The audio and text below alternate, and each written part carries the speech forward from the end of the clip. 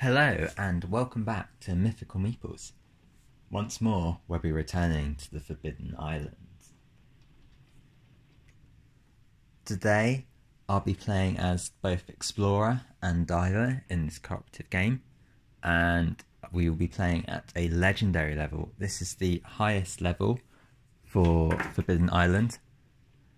So as you can see, you start off with Novice.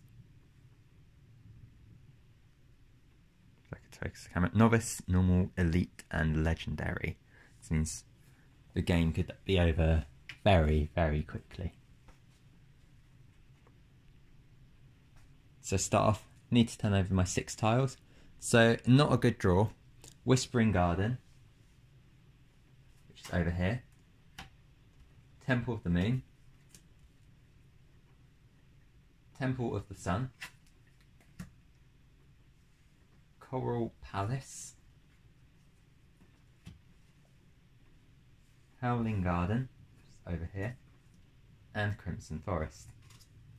So they're quite spread out, which isn't good, and 5 of the 6 cards that I've started with have got the icons on, which we need to win. 2 of them are the gardens with the air, 2 of them are the temples with the earth.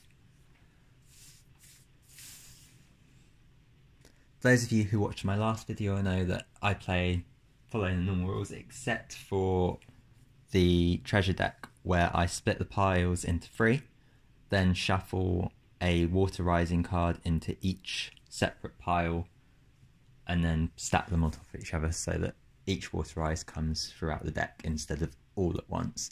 Bit like if for those of you who've played Pandemic. So up first is going to be the Explorer. Unfortunately, they are right out of the way up here. So I think my best course of action is to use the helicopter lift to fly them over here so they can do something useful. Flip that one, and that one, because the Explorer can move and or shore up diagonally. The Explorer is one of my favourite characters in the game, and I'm really glad to be using them today. Next up, that's their go. Need to draw some treasures. So we've got water, another air. So now we've got 2 waters, an air, and the sandbags. Just okay. Sandbags could be really useful given how it started. So then we've got Silvergate, Iron Gate, and Breaker's Bridge. Cliffs of Abandon. Sorry, not Breaker's Bridge. Cliffs of Abandon, Silvergate, and Iron Gate. So up the top here, I'm not too worried about that getting flooded because none of those have the icons on. Again, same the bottom here, but we've got icons around here. So this middle bit is the most important bit to keep from flooding. I know it's quite hard to see on the screen, but I'm hoping you can make it out. In fact, what we're going to do is I'm just going to take you in very slowly, just so you can get an idea of what the board looks like.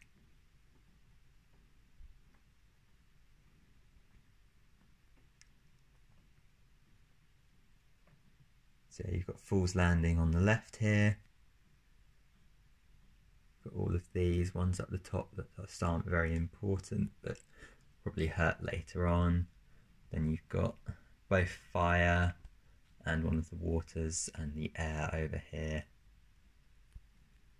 So that's the Explorer's turn down. Onto the Diver, who once again can't really do much because we've ended up in not a great spot. So they're going to move, and actually, so I can move through flooded tiles. So I'm going to move there, and then move there, and flip that one. So the Explorer, unlike other characters, can move through 1 or more adjacent flooded and or missing tiles for 1 action. They must end their turn on a tile. And then they're just going to flip the Coral Palace. So draw a helicopter lift and the earth symbols. So very spread mix again. Breaker's Bridge, Watchtower, and Misty Marsh. So Breaker's Bridge and Watchtower. Misty Marsh is up there. So nothing too dangerous, but we got rid of most of the bad piles early on. So they can't really do much other than move their shore both of those up. I don't have enough anything to play at the moment.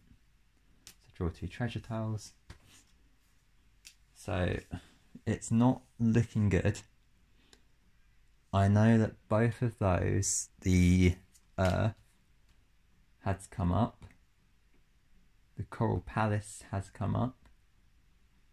I think both of the palaces have come up, and the garden. So whichever way we go about this is not a good situation to be in. So I think because they're going to go for Earth, I'm going to get rid of one of the water ones. It's hard to know this early on which ones to go for. Cave of Shadows. Can you see that just about down the bottom there? Hang on, let me move over along. Fool's Landing and the Copper Gate.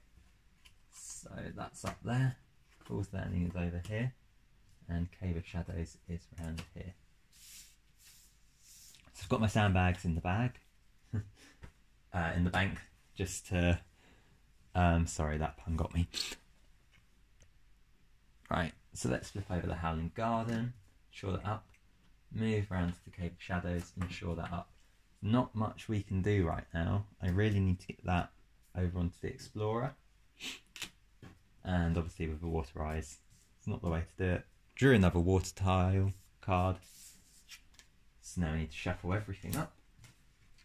And then draw still 3. Right, so just need to move this up to here. I think a good idea would be sandbags Fool's Landing, just in case it comes up. And then we've got our 3 cards ready. Howling Gardens, nicely out of the way. Copper Gate is gone, so put that up there. And Breaker's Bridge is back underwater. It's not too bad, not ideal. And it's the Explorer now. So I think I'm not going to focus on, is it water I said? Water. Earth and air we want. So I'm going to shore those 2 up. Move to the diver. Draw my 2 cards. And we've got another sandbag, so let's get rid of the water. And then draw our 3 cards. Temple of the Sun, Whispering Garden, and Temple of the Moon. Oh, lovely. Glad I've got that sandbags. So, they're up. I think I'm going to give that to them, which means I have to discard a card, or I can just play that. Shore up Whispering Garden or Temple of the Sun. So I've got one more Whispering Garden. Move here and shore up Temple of the Sun. Oh look, a Water Ice. Fire, which isn't helpful. So we're going up here again. Now we're on to 4. There's not a lot in this pile if you want to have a look. You've got both the Earth Temples and both the Air Gardens. So this is probably going to prove pretty brutal. I've got no shoring up I can do. Plus side, I've got both of these. Unlikely to draw another Water Eye simply because of how we do it. Temple of the Sun, and you can't see this. Temple of the Sun, which we just shored up. Breaker's Bridge. Temple of the Moon, which will go under, and Whispering Garden, which we just shored up. So the next card is the Howling Garden. So Whispering Garden. Temple of the Moon's gone. Breaker's Bridge gets flooded, and Temple of the Sun gets flooded. So that was the diver. So back over to the Explorer. So they're going to move here and simply give the diver both the air ones and discard the water to do so. Draw 2 new treasure cards. We drew another air. We drew a fire. And then we need to flip over 4 still. I'm hoping this is clear enough for you on the video. Howling Garden, which we knew was coming. Cliffs of Abandon. Crimson Forest. And Watchtower. So Watchtower gets flooded. Crimson Forest gets flooded. Howling Garden gets destroyed. And Cliffs of Abandon gets destroyed. Not going well. So you may have noticed I've just put down these little tokens. I use those when I'm using the diver just to help me remember where the tiles were. Otherwise it can get a little confusing because their ability means they can move through missing tiles. But if you use, say, this half of the board, it's hard to know where the tiles are without having some sort of marker down. And it's now the diver's turn. So I think, ideally I need to get them the extra air symbol. And I need to get the explorer the extra earth symbol. So I think their go is just going to consist of shoring this up, moving here, and shoring up the Whispering Garden. Because I need to make sure they stay in play. So of course we draw the earth and water, so I'm going to discard fire and water.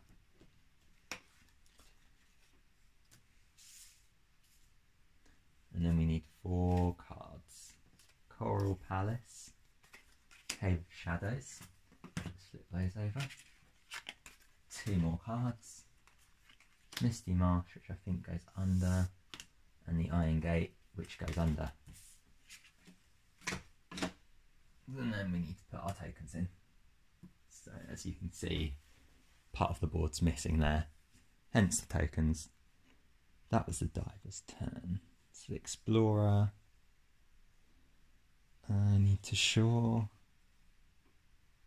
Oh, the Cave of Embers is pretty inaccessible right now. So I need to shore this up. Move to the diver. Give them the air symbol. This means I need to discard something, so I think I'm going to play the helicopter lift because I need that. It just gives me the extra action on my next turn, even though it's a bit of a waste. Done those 4. So Fool's Landing, Silver Gate, Cave of Embers, and Phantom Rock. Phantom Rock, Fool's Landing, Silver Gate goes.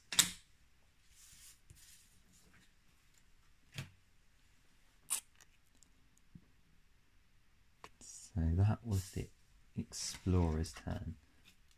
So the diver, going to collect the air symbol, sorry. That's that one done.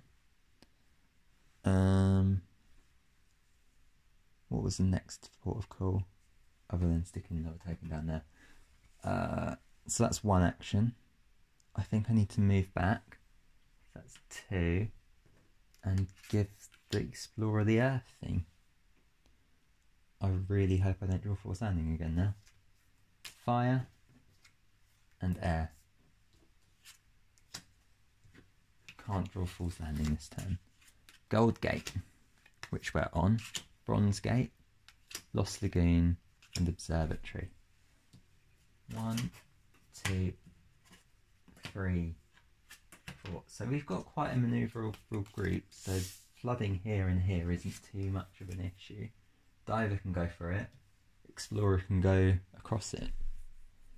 I think Tidal Palace hasn't come up, and I'm not sure Twilight Hollow, or is it Genes of Deception?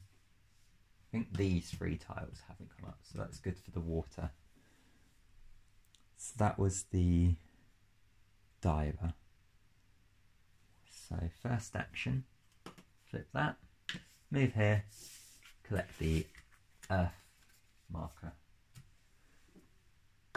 So now we just need fire and water. So helpfully we drew earth and water ice. So we are now up to 4. That's all 3 water rises gone though. And then I need to shuffle up this pile. Still on 4 cards. So Phantom Rock, Crimson Forest, Bronze Gate, and Whispering Garden. Fortunately, we've got the air one, so the Whispering Garden isn't an issue. Bronze Gate is gone, Crimson Forest is gone, and Phantom Rock is gone. That was brutal. On the plus side, the Diver is getting stronger the longer we play because they can move pretty much anywhere on the board now. So that was, I can't even remember who that was now. Oh, that was the Explorer. They're gone. There's not much, I feel like I keep saying this, not a lot can be done right now. I can move, I don't need the air anymore. I think the best thing is flip this one over, swim to here, and flip this one. Possibly end on that one. That one might be better to end on. We need water.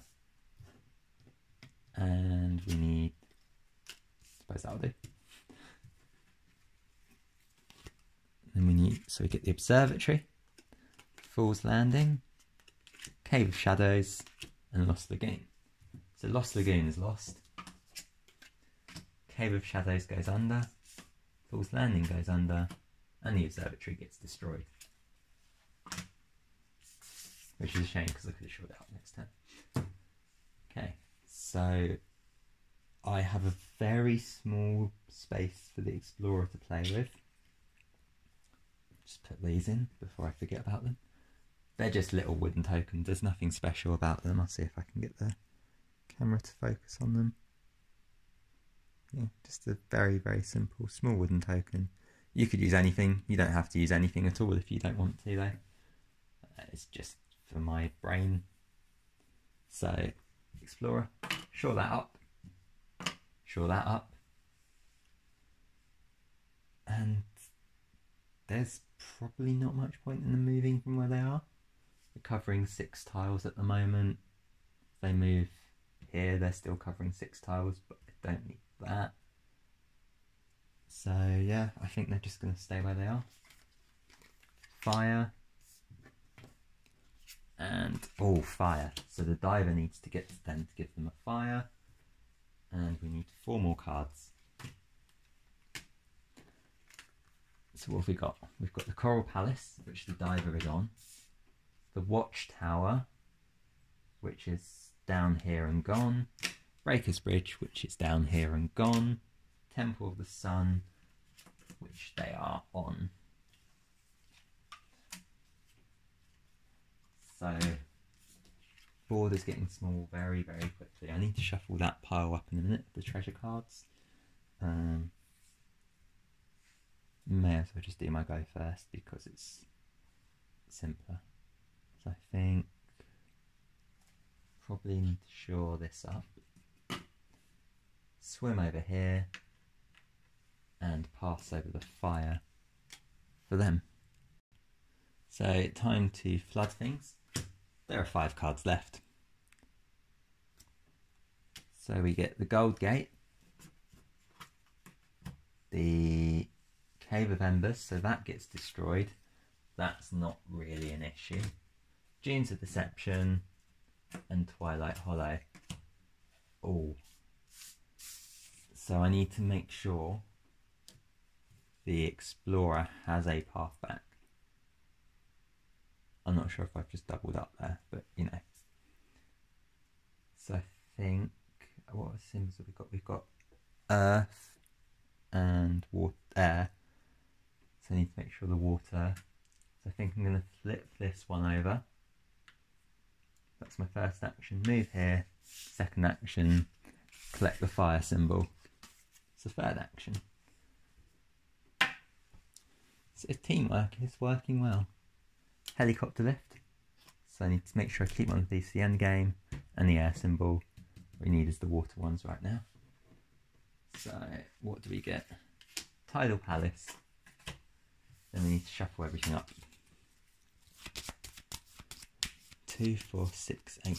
We have 9 tiles left out of our starting 24. 5 of them are turned over.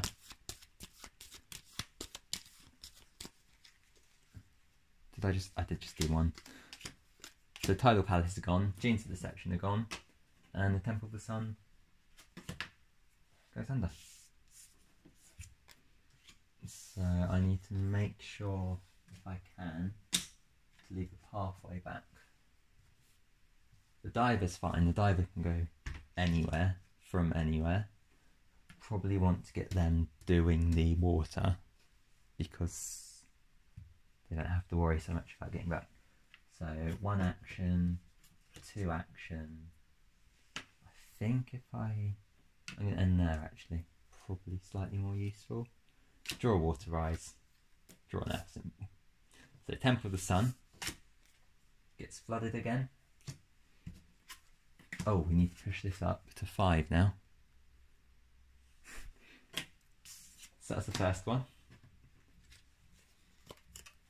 Twilight Hollow, Cave of Shadows, Fool's Landing, and the Coral Palace. So 1, 2, 3, 4.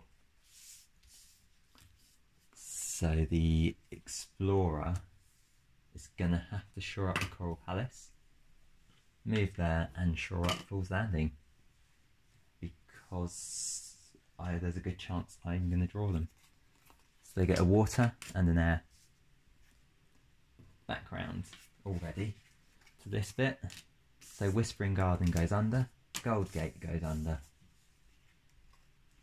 I've accidentally thrown away, no I haven't. 5 tiles left. So a good chance right now of losing. I don't think I can win. 1, 2, 3. So the Cave of Shadows goes under. This one goes under, which really leaves me on Fool's Landing, and the Coral Palace gets wet. This is where the diver becomes really, really strong, because unlike the pilot, they can do their thing as many times in the turn as they want. So they could whiz about all over the place, but it doesn't really do them much good because I don't have the things to make them good. So their turn is move there, fly over, swim over here, do that. But potentially I could move here, do my thing, move back if I had the right cards, which I don't. Cool. Sandbags and the helicopter. I'll just discard the earth symbol. So, flooding. So we know these two are going to come up. Twilight Hollow and Fool's Landing. I have to sandbags Fool's Landing because it's going to come back up. And then because I only have 3 cards, I need to draw 5. Twilight Hollow goes. These two both get flooded. Got 2 helicopter this. So I'm going to have to move there, do that, helicopter them over here to restore that, and I may as well keep them there for now. If I use the one from me, it doesn't really matter where I use them from. 2 cards. Water. So I just get rid of the air ones because it's irrelevant really. And they're both getting flooded twice because I'm going to draw them. Have to shuffle. Shuffle, and then they're gone. That's it. Game over. That was harsh. I like that. I like the challenge, but they were right at the bottom, so there was no way I was going to win that. Those water rises one after another. That was a good game. I really enjoyed that. I like the challenge of Legendary. I find it really tricky to win on, but that's kind of the idea of it. I think Elite is a very good level for not knowing which way it's going to go. Novice is really, really easy, and I would only play one game of that, I think, your first game. To be honest, you could probably start on normal and you'll be fine. Elite is good. I think Elite's a nice balanced level, probably my favourite level. Does depend on your characters, so stronger characters like the pilot I find really strong. I really like the explorer because I think they're balanced and they can do a bit of everything. Navigator not so good with two people. But yeah, thank you for watching. I will stop rambling now. I hope you enjoyed the video, and if you do, please like and subscribe and comment below. Yeah, I'll be posting, if you look in the descriptions, there'll be a link to my Mythical Meeples and Patreon. So if you want to help support me, you can become a member or you can become a patron. Thanks for watching. See you in the next one.